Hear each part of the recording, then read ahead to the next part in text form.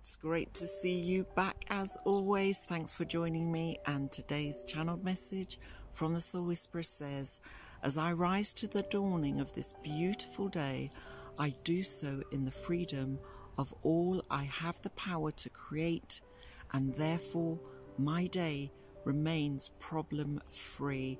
And this is a very powerful but interesting message for you today, asking you to reflect on your inner sense of power and your sort of empowerment, if you like, today. Because what I feel that the message is alluding to is, if you come from a place of empowerment, then you are able to deflect the negative things that are hurtling towards you. And it may be hard to kind of take this on board, this one, in the sense that it's kind of saying, if you come from a positive place, then all the negative things, like the problems that are kind of something that you don't really want to invite in your life, but they can be invited into your life, whether you want to or not. If you come from a negative place, if you come from a place that is kind of attracting negative things towards you, your positivity, your empowerment, your inner power and strength to come from a much more positive place are the things that will deflect those problems. They're the things that will, kind of allow more positive things to be drawn towards you. So the problem type elements that are coming through to you on an energy level will be deflected, easily deflected, because they can't harm you. They can't,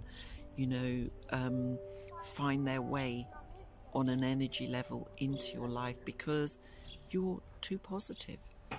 You're feeling positive, you're acting positively, so those things are being deflected.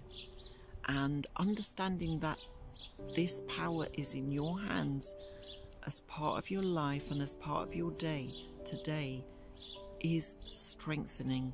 It's giving you the strength to know that if I stay on a positive path, if I stay focused on the positive things that I need to do and achieve, then the problems that I don't need in my life right now, the problems I don't want to have, and you don't want them to be a part of your life in any way, shape or form, those problems will be deflected away from you, because you're coming on an energy level in a much more positive place.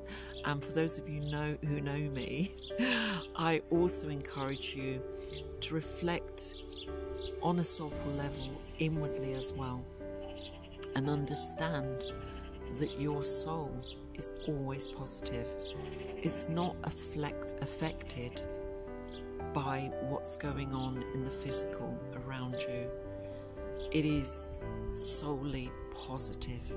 And draw on your soul's inner positivity.